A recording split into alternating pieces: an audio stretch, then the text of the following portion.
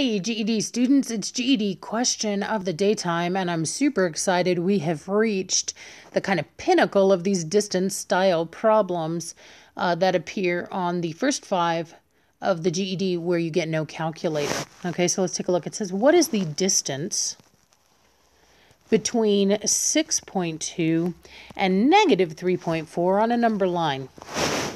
All right, a lot of students make a really big error with this, so I don't want to make that error, so I'm going to draw out my number line. Now, 6.2 and negative 3.4 are on opposite sides of 0. So let's look. 6.2 is going to be over here on that positive side off to the right. And how far away from 0 is that? Well, it's just 6.2 away from 0, of course. But now look at negative 3.4.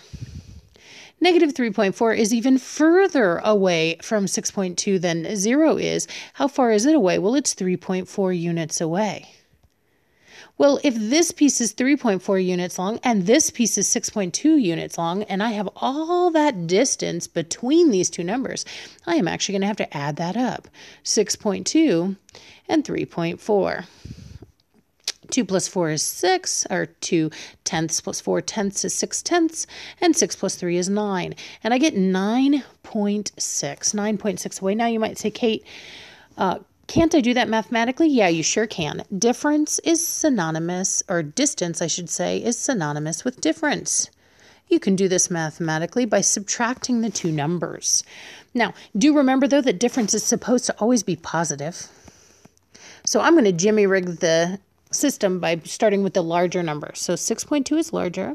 And then from that, I'm going to subtract. Now, careful, I'm not subtracting 3.4. I'm subtracting negative 3.4. Now, you might say, Kate, I don't know how to deal with two minuses in a row.